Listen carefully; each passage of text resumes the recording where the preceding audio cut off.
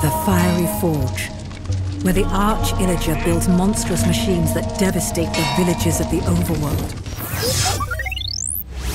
Hi everyone, this is Jeff Haynes, Senior Editor of Video Games at Common Sense Media, and I'm here showing off the Fiery Forge level of Minecraft Dungeons. This game is currently out now for the Xbox One, PlayStation 4, Nintendo Switch, and Windows PC. As you can see from the sweep of the camera through the forge itself, there's a very large expanse of fire and brimstone with that mine level, but there's a lot of other biomes or environments that you can see from the rock and snow-covered expanse that we're going through right now.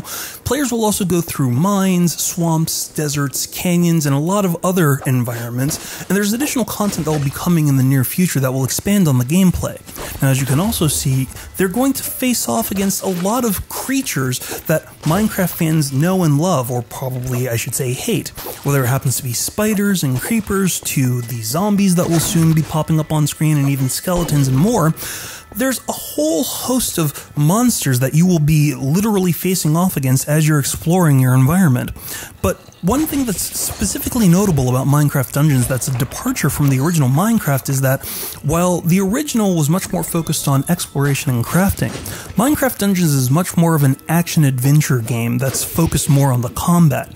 In many ways, it's a little bit closer towards Diablo, where you're eliminating creatures and, as you can see right there, collecting weapons, armor, and other loot drops from the defeated enemies or from chests that you find in the environment to power up your characters and give you more of a chance to defeat your enemies, while also collecting some of the spoils like the energy that you see there, or unleashing specific powers and weapons to defeat the waves of enemies that constantly approach you.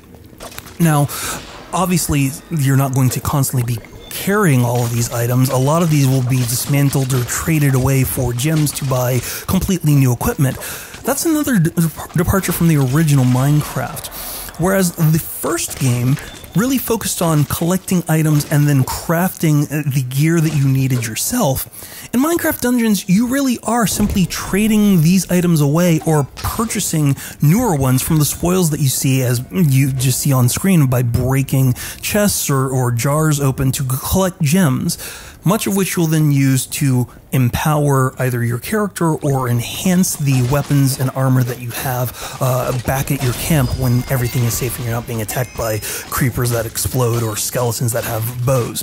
Of course, as you defeat them, you'll see on screen that you level up by simply earning experience points, not only making you stronger and healthier, but also giving you enchantments that you can then place on your weapons or your items to give you additional abilities. Some of these happen to have a lot of really interesting effects in combat. For instance, some of them will let you freeze enemies when you attack them. Others will give you healing benefits when you take a certain number of steps in the environment. And others will even spawn items like food and bread if you wind up using healing potions or healing items.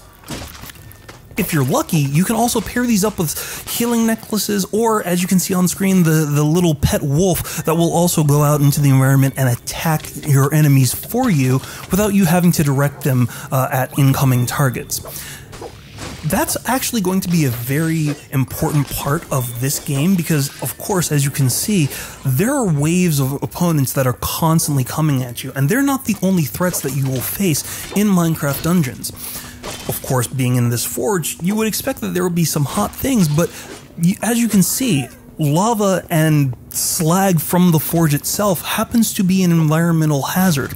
You can also find yourself sometimes falling into pits or wandering off of cliffs and just falling away into the ether. Fortunately, you wind up respawning next to one of your teammates, because if you happen to be playing a 1 to 4 player game, if one of the people on your team is still alive, they can revive anybody that happens to fall or even be taken out by opponents.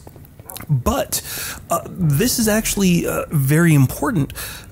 In Minecraft Dungeons, every single level happens to be randomly generated, so you can't actively memorize exactly what the layout of each level happens to be. So what might be a pit in one playthrough session will be a completely solid floor in the next, and you never actually know what you're going to be getting into until you dive into that level. Not only does that keep the action of the game fresh and exciting for each playthrough, but it definitely keeps you on your toes, especially because the environments will frequently change. In fact, as you'll soon see, the environment will sometimes pop up different traps, including exploding pillars, or arrows that wind up shooting out of nowhere, or even laser turrets that will sometimes try to weaken you.